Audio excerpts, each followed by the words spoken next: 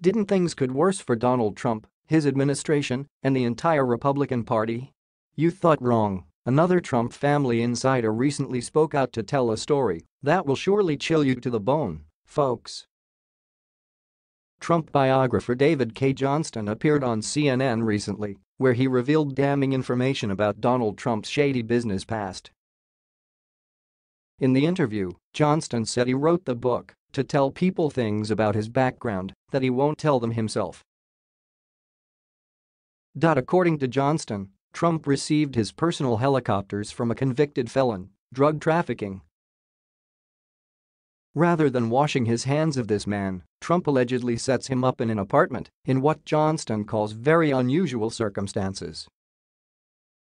After Trump wrote a letter to the courts asking for mercy for this man, his drug dealers were sitting in jail with 20-year sentences, while trafficker got only 18 months.